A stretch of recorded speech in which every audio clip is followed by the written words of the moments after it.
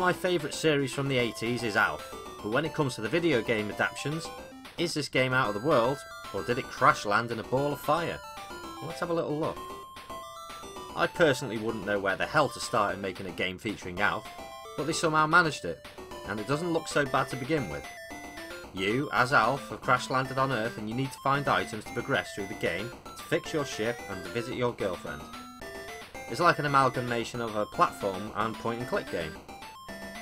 You wander around the street into the house, which I assume is a Tanner residence, where you can search around for items to use in other locations.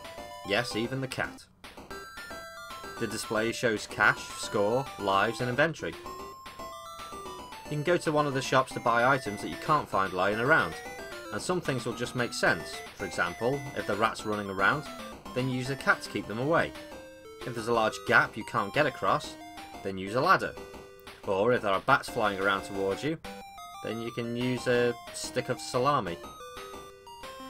Okay, so most of it's common sense.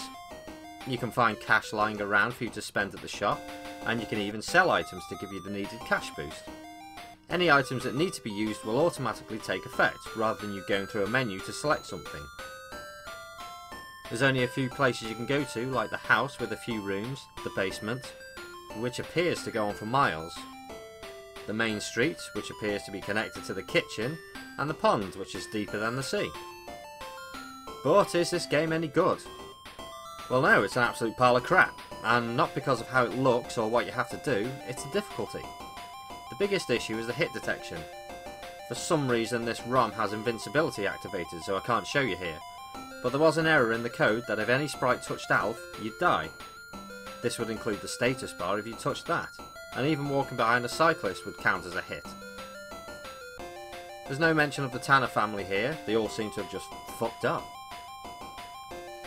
With one hit kill it completely ruins the game. It looks good for the system, but that's about it. The music is annoying and there's not much to do. It can be completed in less than 15 minutes if you know what you're doing, and being constantly chased by a creepy prick in a brown hat and coat really gets on your tits. They look like they want to molest Alf right in the shitter.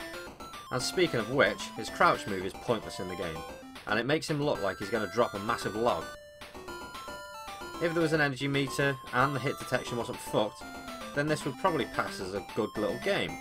But it doesn't, so fuck it.